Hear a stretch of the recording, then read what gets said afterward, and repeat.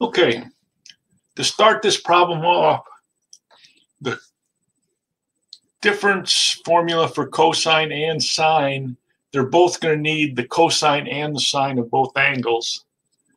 So we need to find out the sine of alpha and the sine of beta. I used the Pythagorean theorem or Pythagorean identity to do that, where cosine squared plus sine squared equals 1. So that means a sine squared equals 1 minus cosine squared, since they gave us decimals. If they were fractions, I would probably just figured out a right triangle, but they gave us decimals. So I end up finding that the sine of alpha is 0.327. The sine of beta is 0.577. So for A, the formula for the difference for cosine will equal cosine beta cosine alpha plus sine beta sine alpha, which gets us 0.817 times 0.945 plus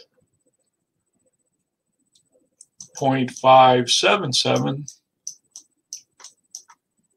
times 0.327. And they're all going to be positive because it tells us we're in the first quadrant.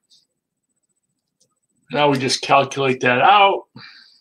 0.817.945 plus 0.577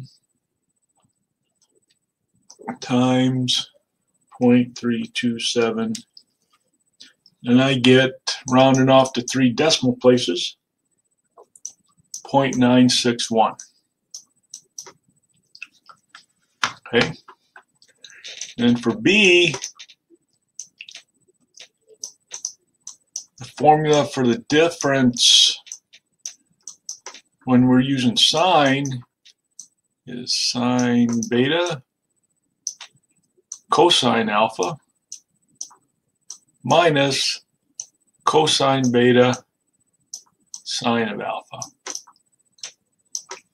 So that gets us 0.577 times cosine of alpha was 0.954 or 945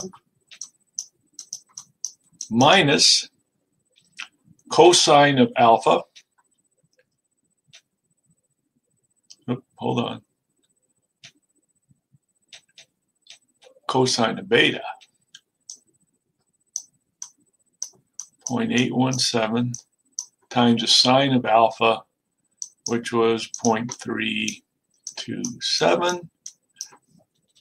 And we calculate that one out. Make sure.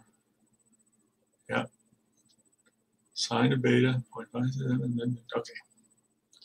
So we got 0.577 times 0.945 minus 0.817 times 0.327.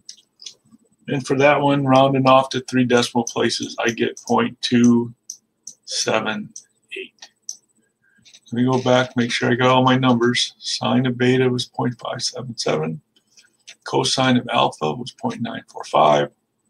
Cosine of beta was 0.817. So that's what you need to do. First, you need to figure out the signs for angle alpha and angle beta. Then you got all the values you need to plug into the difference formulas for cosine and sine.